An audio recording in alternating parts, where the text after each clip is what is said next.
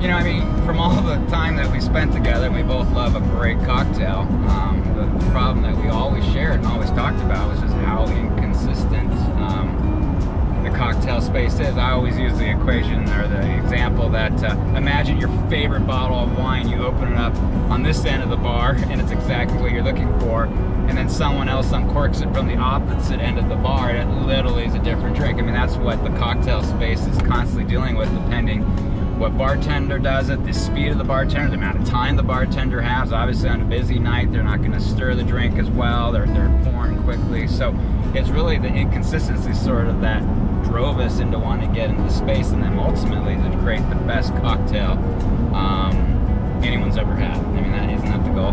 Yeah, well, and you know as well as I do, you know, you and I can make an amazing old-fashioned at home with our own recipe.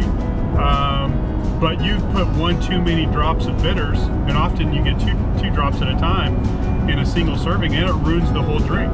You know? Yeah, but I got to interrupt you because we used to think we made great old fashions at home. I mean, obviously, the barrel aging, the fact that we can deliver this cocktail at 80 proof, and because it's so smooth because of the barrel aging, and in the flavors and notes that come out of the Chardonnay barrel with the vanilla and the apple. I mean, there's just.